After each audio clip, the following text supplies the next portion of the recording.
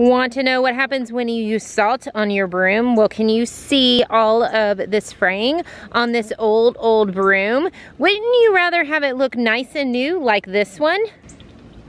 Well, today I'm gonna show you exactly how to do that. You're gonna get at your bucket and we're gonna fill that with water. We are outside here in Texas and the heat is on, so this water is gonna be hot, which is perfect. I also don't wanna get my kitchen dirty and have to clean out my sink, so we're doing this outside. And this is a great activity for kids. Fill your bucket with water. And you wanna fill it just enough to cover about right here, so maybe about 4 inches. Then you're gonna grab some plain salt and we're gonna add about a 1/2 cup to 1 cup of salt, you know, depending on how much water you added into your bucket. Grab your broom and put your brush in there and kind of swivel it around. Let's give it a nice good stir. This is a great activity for children. Are you having fun? Yeah.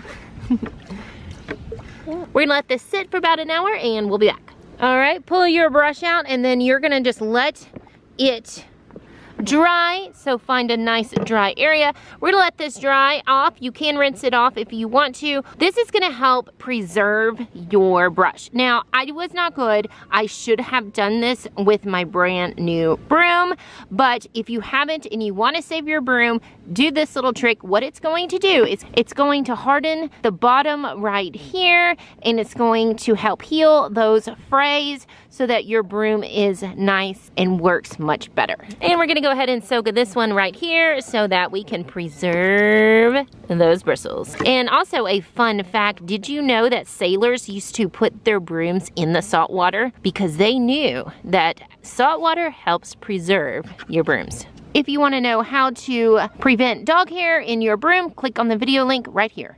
Another tip on why I like to do this outside is because I don't want all that salt going down my drain, because if you don't know, salt corrodes and it's not good for your pipes.